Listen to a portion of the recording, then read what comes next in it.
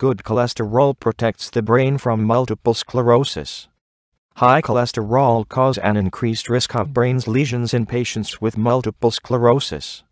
A team of scientists from the University of Buffalo found that good cholesterol has protective properties for the blood-brain barrier from injury in patients with multiple sclerosis.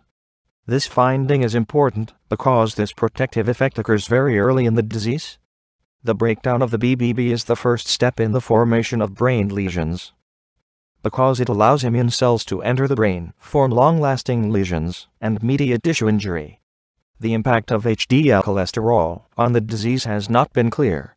Cholesterol profiles can be affected by several factors including genetics, diet, smoking, and physical activity.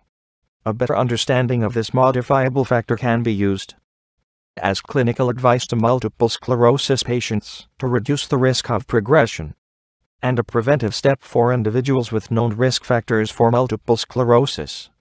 Thank you.